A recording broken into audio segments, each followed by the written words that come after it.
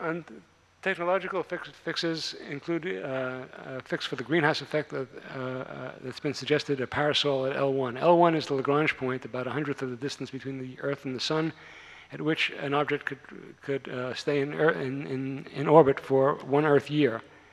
A 2,000 kilometer, 1,200 mile across parasol at L1 would look like a permanent spot on the face of the Sun.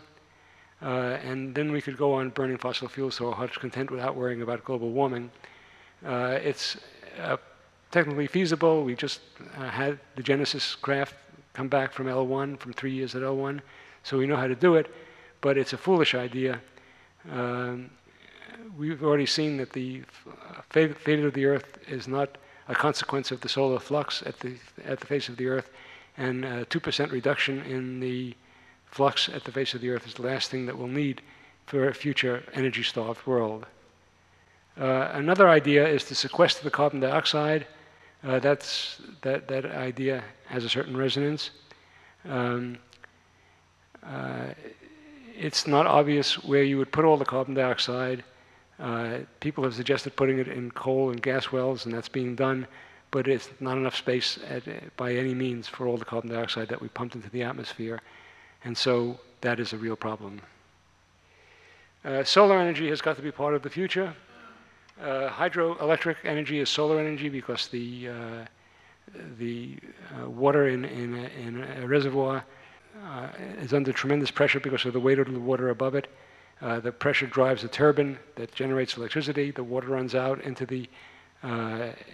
onto the land and evaporates, and because of the sun, evaporates and falls back into the reservoir again.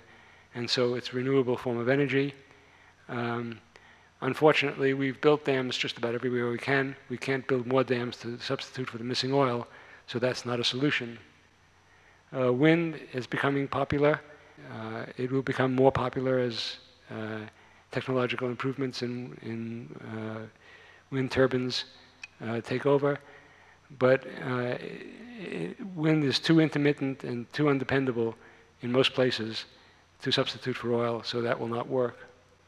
Biomass means growing things and burning it. That's the way we lived until 200 years ago. It will always contribute to our resources of energy. The trouble with biomass is that it's extremely inefficient. Only 1 or 2/10% of the energy falling on a piece of land gets converted into chemical potential energy by biomass. That's not enough. The gold standard is photovoltaics, and they convert roughly 10% of the energy that fall on them into electrical energy, and that's more like it. However, in order to replace the 10 terawatts of fossil fuel that we burned in the previous slide, it would require 220,000 square kilometers of photovoltaics at 10%.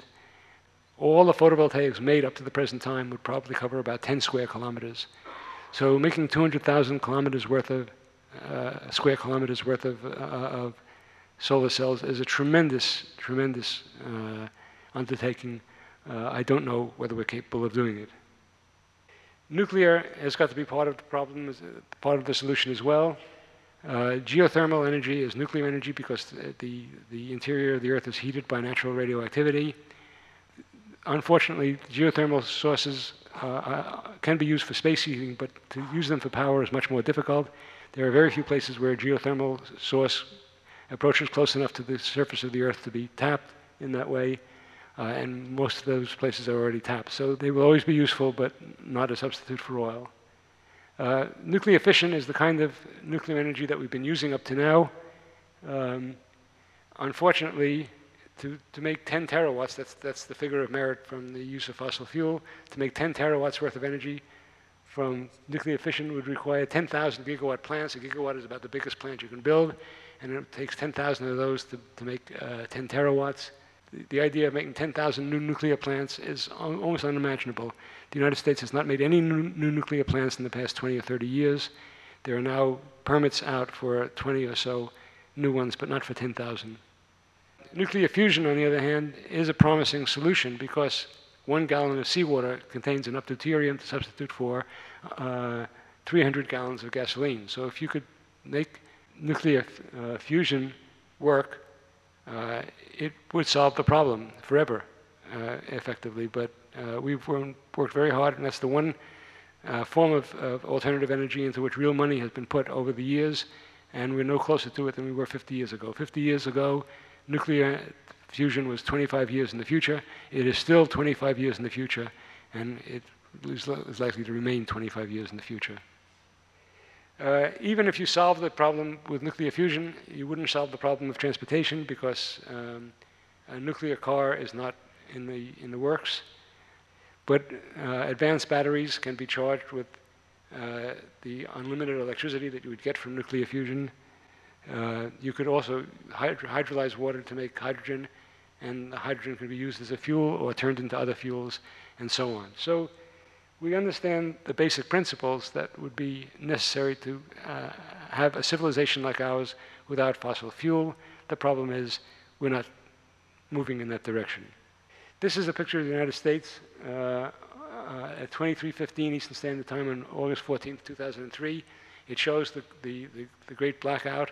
A tree falling in Ohio caused this much of the United States to be blacked out. That shows how fragile our civilization is.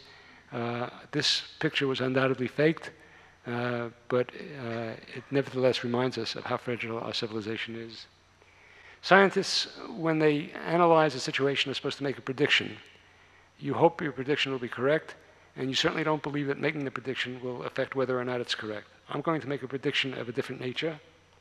My prediction is that civilization as we know it will come to an end sometime in this century when the fuel runs out. I certainly hope that I'm wrong, and I hope that making the prediction will help make me wrong, because some of you will go out and try to solve this problem. The United Nations Intergovernmental Panel on Climate Change on February 2nd, 2007 said global warming due to human activity is real. It's time to stop the debate and do something about it. And so that made it official. Global warming is real.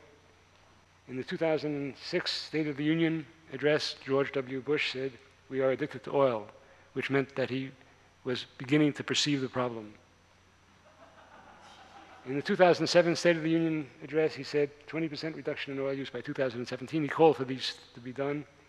Clean coal, solar, and wind, clean, safe nuclear, plug-in and hybrid vehicles, clean diesel and biodiesel, ethanol from wood chips, grasses, and agricultural waste, and so on. And so he perceives that there's a problem and comes up with a solution. Not anything that would solve the problem, but a few baby steps in the right direction. In the 2008 State of the Union address, he said, "To build a future of energy security, we must trust in the creative genius of American researchers and entrepreneurs and empower them to pioneer a new generation of clean energy technology.